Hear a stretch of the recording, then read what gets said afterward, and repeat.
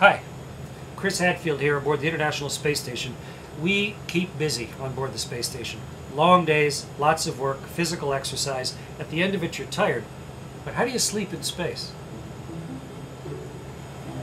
In order to make it comfortable for the astronauts, originally they were going to put us all in one habitation module with sleep stations all around it.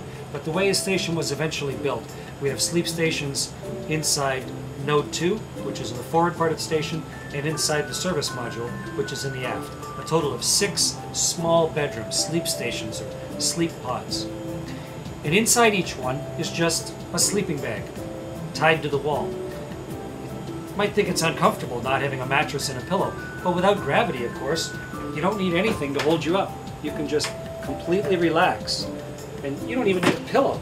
In space, you don't even have to hold your head up. So you can relax every muscle in your body, and your arms float up in front of you.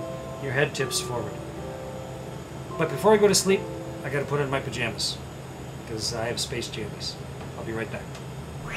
Great. I'm in my super comfy Russian full-length pajamas.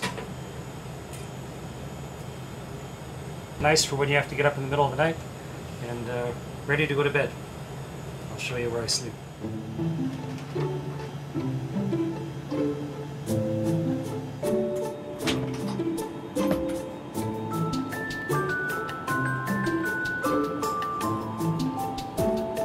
This is my sleep station, my sleep pod.